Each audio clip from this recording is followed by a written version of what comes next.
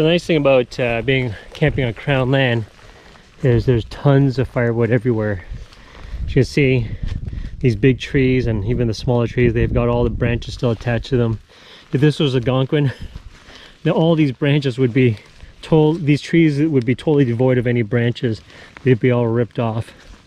But the reason why I'm going this way is because you see there's a birch tree right there, and they had oh, see, there's even some on the ground, but that one had the skin peeling off, the bark skin had the bark peeling off, so it was want to take off a little bit of it.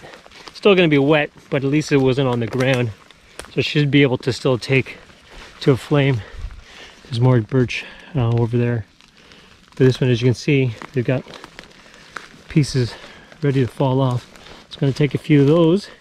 It's actually one that fell down, so I could probably take some off of this one as well. But actually, you know what? You could tell someone had come here and taken birch, the birch bark off, because it got stripped right there.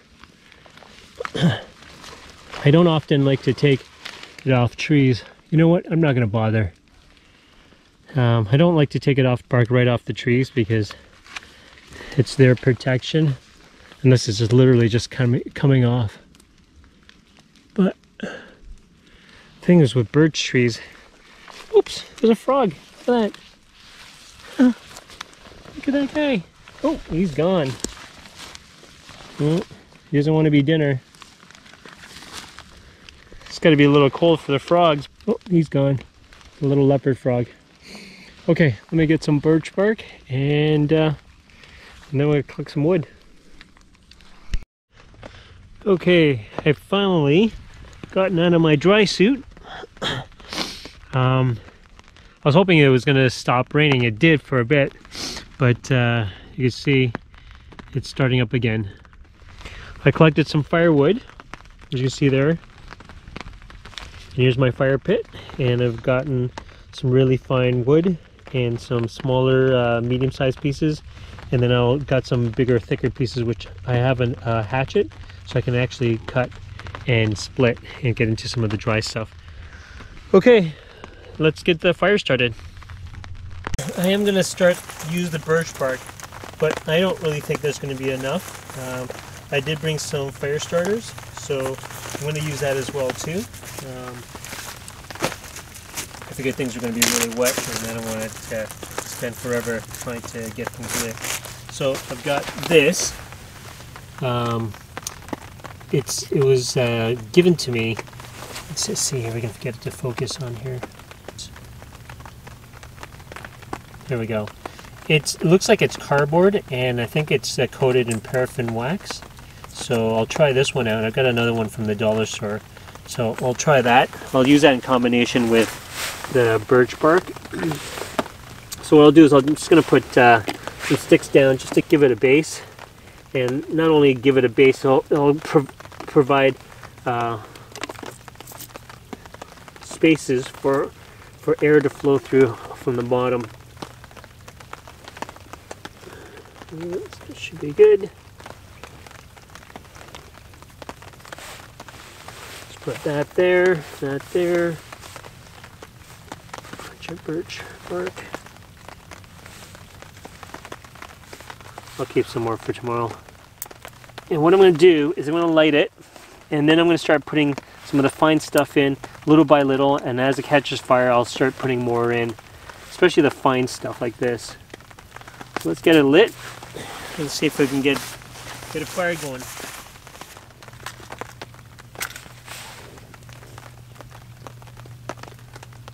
So we can light that first.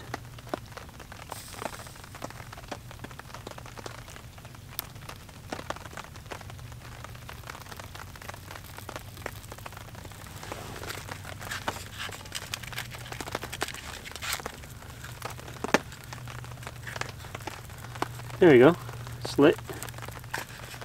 Alright. Let's add some thin pieces.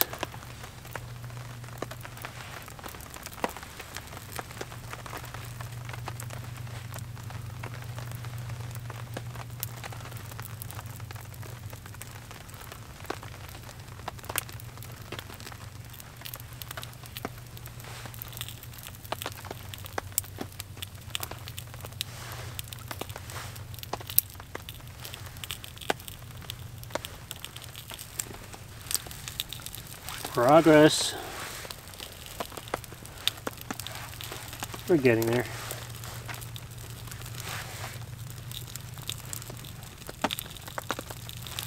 Oh yeah.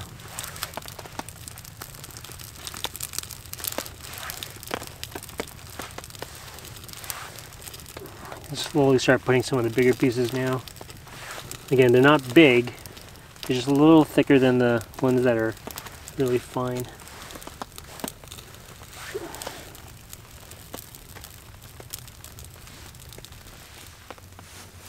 So we finally got it going. Had to coax it a bit. I had to put another one of those fire starters. It didn't burn that long, and so once I put the other one in, it slowly got better and better. And now I just stacked a whole bunch of thicker wood on there, and now it's catching like no problem. So that's good. So what I'm going to do is, now that that's going, I'm going to get the stove fired up, and I'm going to get supper going. All right, I've got a jet boil. So the cool thing is everything fits in nicely in the pot. So I've got the actual stove and a fuel canister right inside the pot.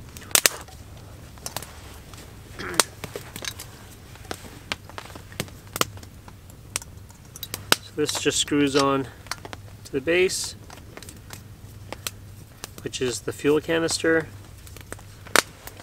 There are legs for the base, which makes it more stable. Stick that on there. There we go.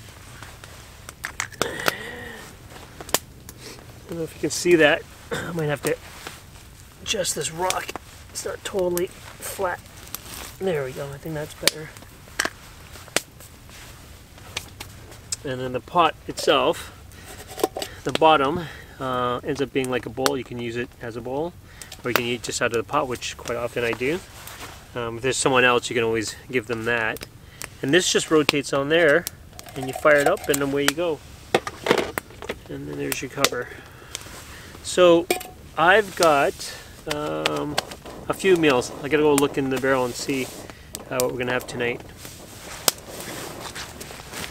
It's starting to get dark. So I've got a few meals. Let me turn that sideways. I've got a double chili meal. See, I do eat chili, quite standard in the backcountry. I'm gonna eat that with rice. I think I'm gonna have that tonight. I've got an Asian noodle with dehydrated veggies and meat, and I've also got a sriracha meal with noodles, with rice noodles. Anyhow, so I think tonight I'm gonna have chili because it's 2 meals, and I'd rather not have it back to back. So just for a variety, I'll have half of it tonight, and maybe half of the other half tomorrow night, and then I'll have the other stuff for breakfast. And yes, I'm not having a typical breakfast. These meals are, other than this packaged one, they're meals from this year that just didn't get used, and we don't want it to be hanging around for more than a year, otherwise it'll start to get stale.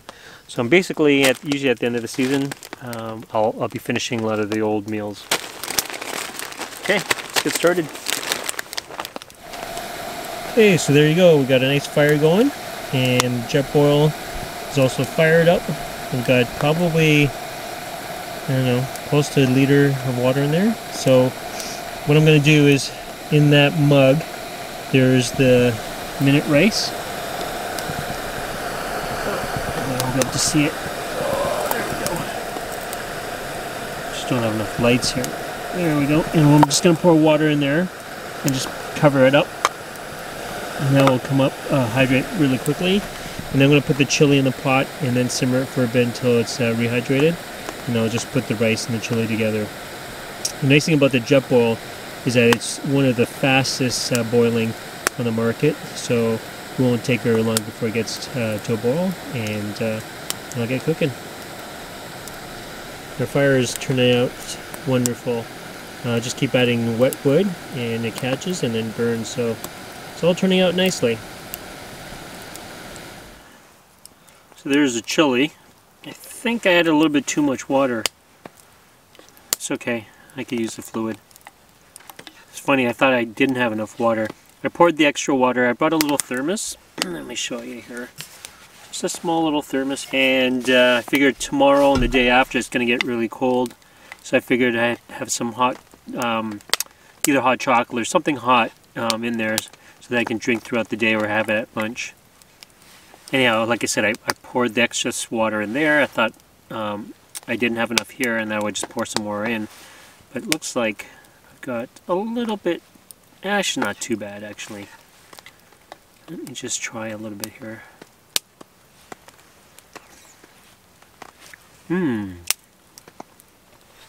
It's pretty much right. So what I'm going to do is I'm just going to throw the rice in there.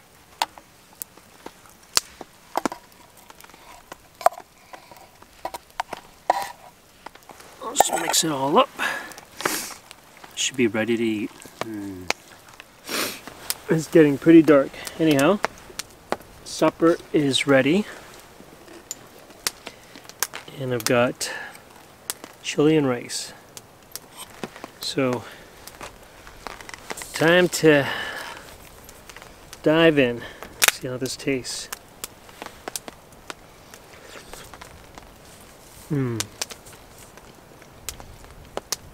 That's gonna be good and hearty.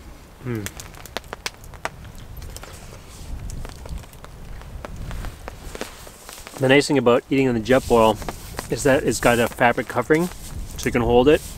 You know, keep your hands warm. You know what? It's starting to get windy. Calmed right down, and there was no wind at all. It was nice, but it seems like the wind's picking up.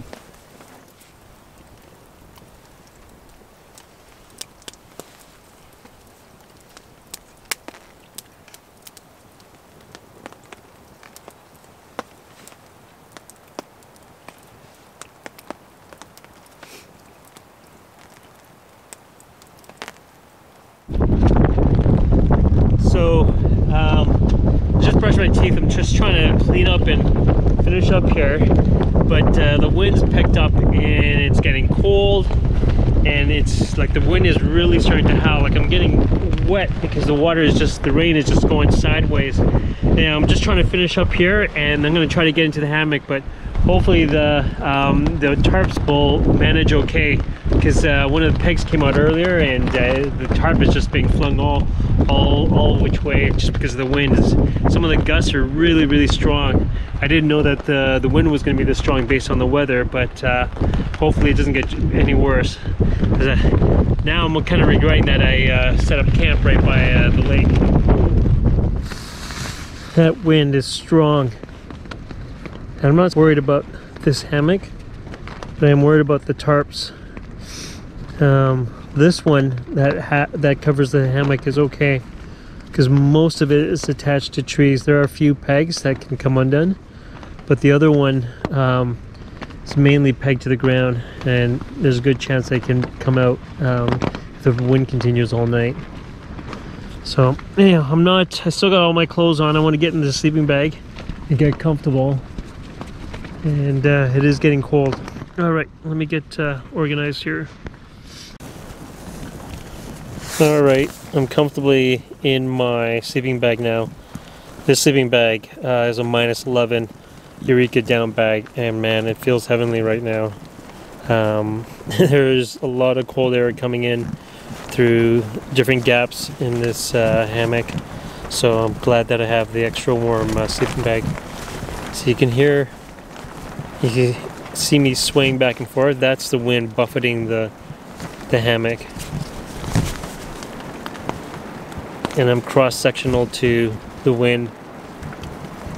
I mean, if I didn't have that tarp out, I'm sure I'd be flung a lot more. And I feel like I'm in a kind of like in a waterbed. Everything is kind of shaking. Wow. All right, I was going to read, but I am comfortable, and it's like 9 o'clock now, almost 9 o'clock. Yep, it's 10 to 9. And I have a feeling if I pull out the book, I'm gonna probably fall asleep. So, good night. We'll see you in the morning.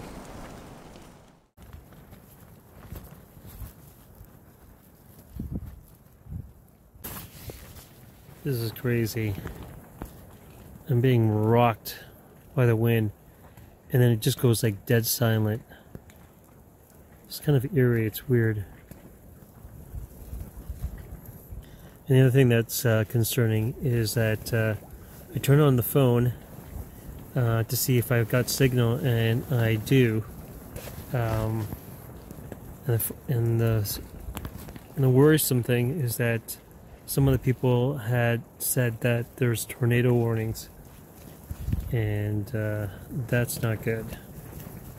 So that would explain why the wind has been kind of fierce.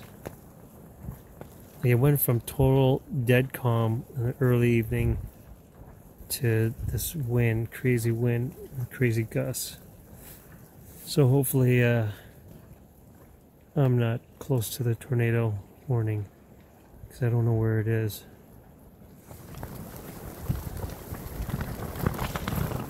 Can you hear that? I don't know how much it's picking up, but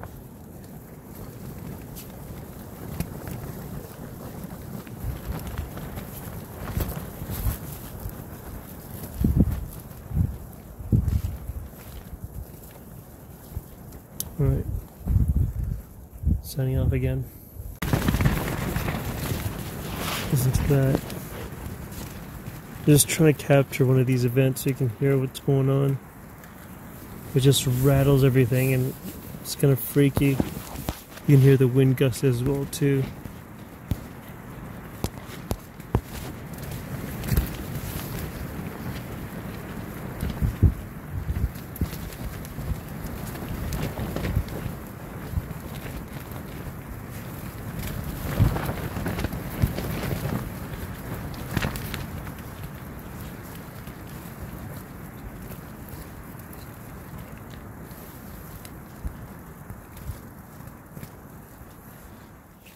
Good morning. It's not really wake up time, it's 2:45. It sounds like the wind has died significantly, not as violent as it was earlier. But I've been weak. I woke up to a lot of rubbing. I don't know if you can hear it.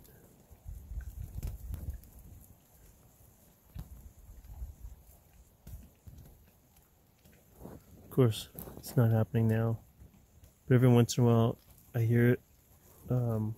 Pretty harsh rubbing. Something is, of course, rubbing together out there. I don't know if it's a rope, the strap, or the tarp on the strap. I'm not sure exactly. Just don't want to leave it, because if it keeps rubbing, maybe it could wear through or something like that. I'm not sure. So I'm going to get out my little cocoon. It's definitely gotten cooler. When I went to bed, it was pretty hot, and now it's slightly cool. So it's definitely a drop in temperature. It's comfortable nonetheless, but it's been a noisy sleep. I've been kind of tossing and turning. It was just loud with the wind and the swaying of the hammock. So anyhow, I'm gonna go out and check to see what's going on, and I'll try to go back to sleep.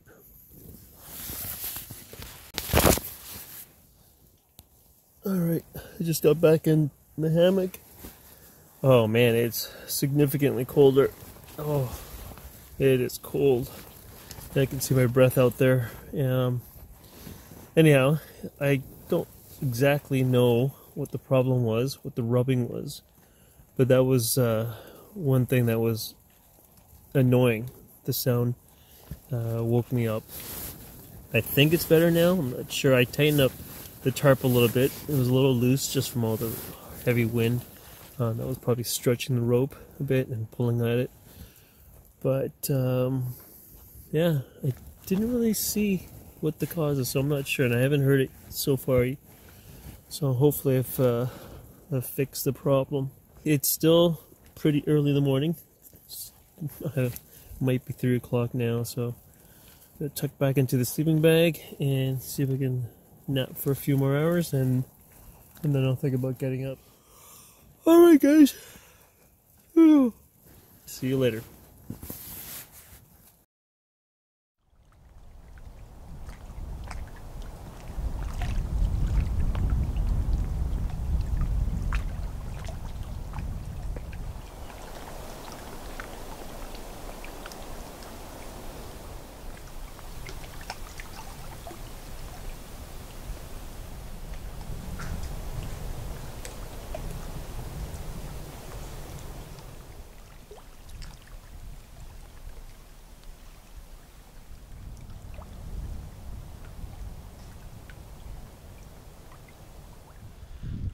Good morning.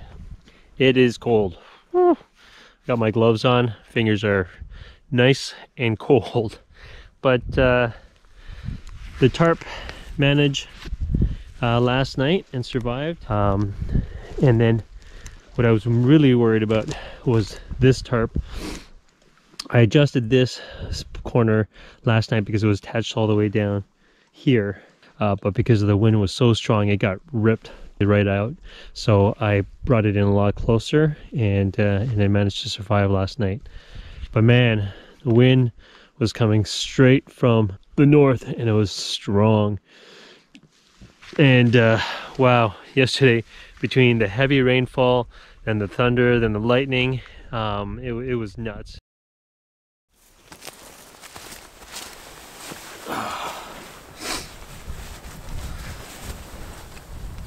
One of the nice things about this time of year is, oops, garbage. It's bringing a thermos, especially when it's chilly in the morning. Looks like it leaked a little bit, and to have a little bit, to have some hot water to drink. Question is it still hot? Might just be warm. Yeah, it's still pretty warm.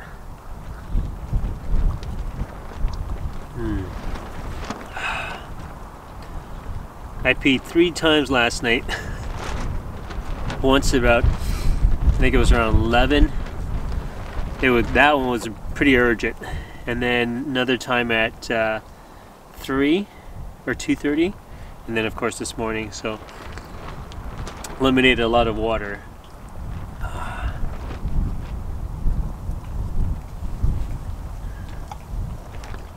There's some birds flying there.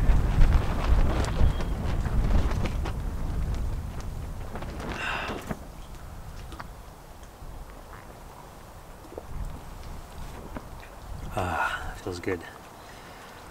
You always get so parched in the morning. It's nice to have something warm to drink right off the bat. I'm gonna go get some wood and try to get the fire going, and then I'll get breakfast going. Man, my fingers are going numb just drinking this.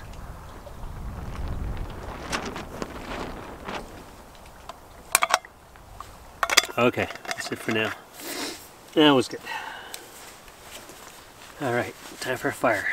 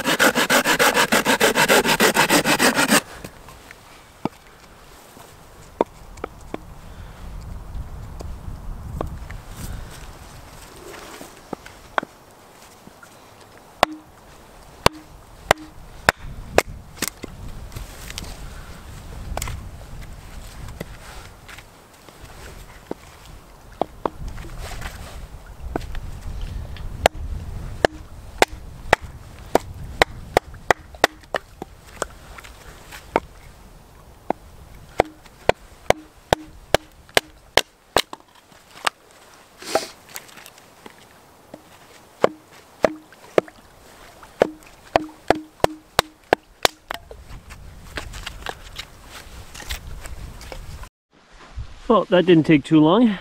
Got a bunch of wood split.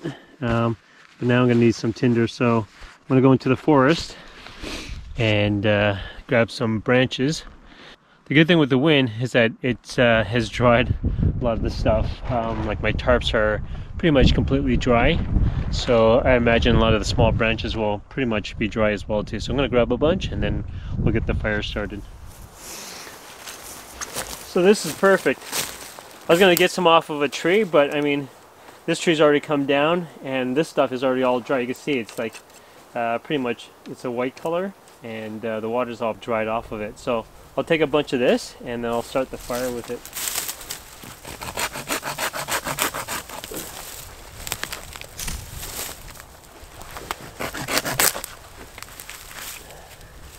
I like all the stuff that are fine, that are, you know, pretty skinny. Those will take, I mean, that won't have any kind of water on it, and if I take a bunch of that, they'll take to a match pretty quickly.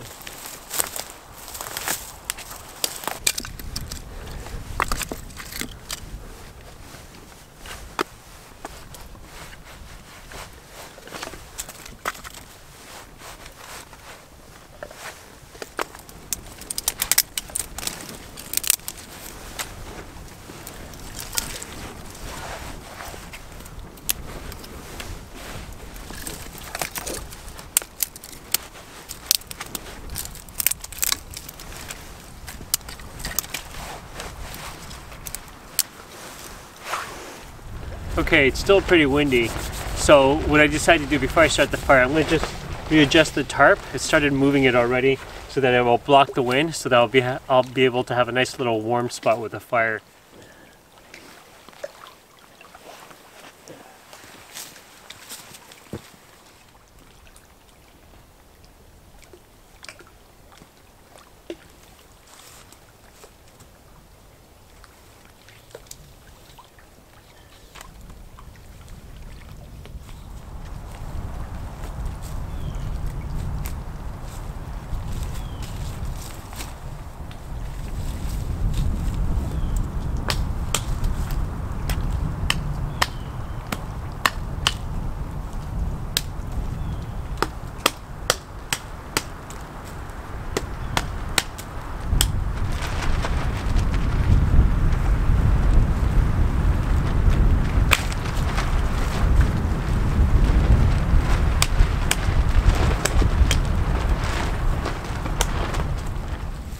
Okay, I think we're finally making some progress.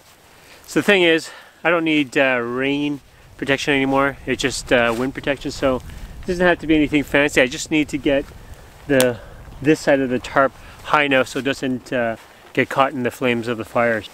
I trimmed down the tree, and it looks like it's pretty much high enough. Let's give it a shot.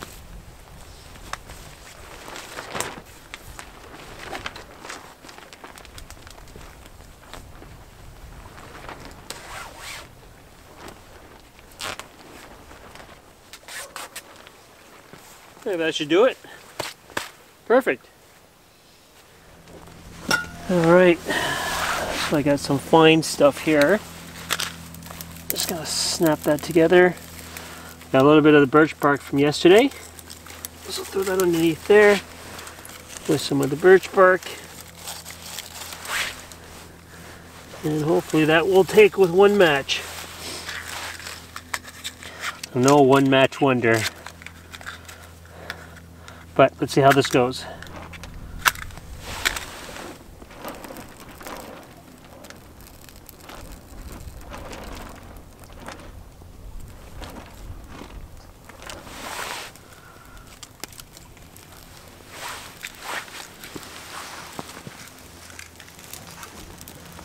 Not too bad.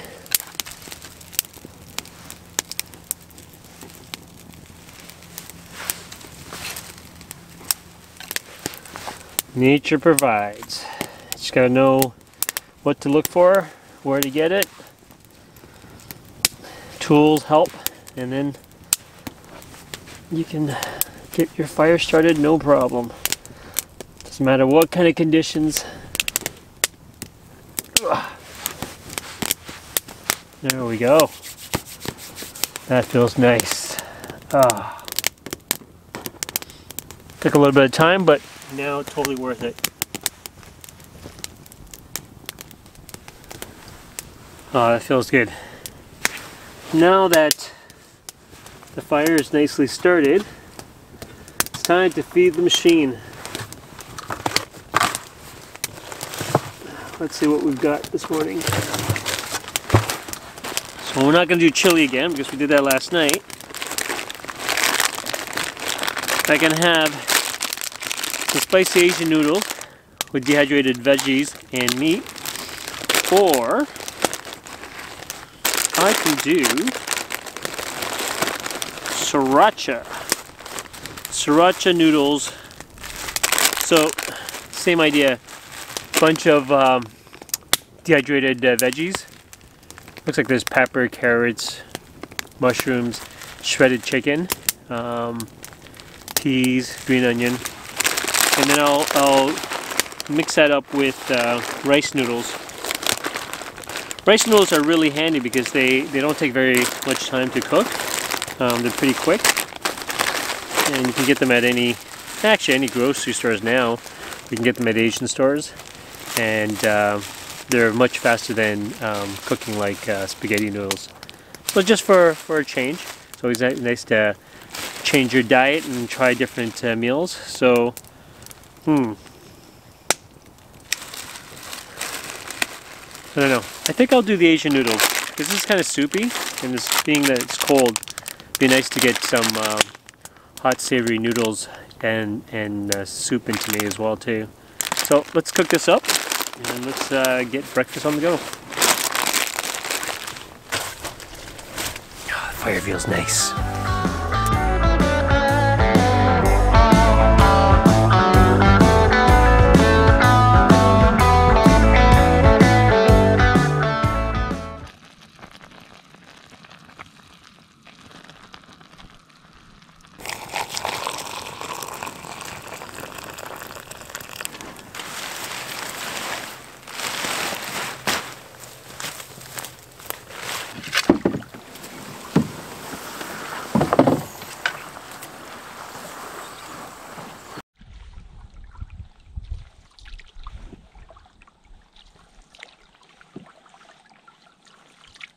The water level has definitely been coming up more with the rain, so it should be interesting to see what the falls in the river will be like. I'd imagine it's going to be pretty much gushing.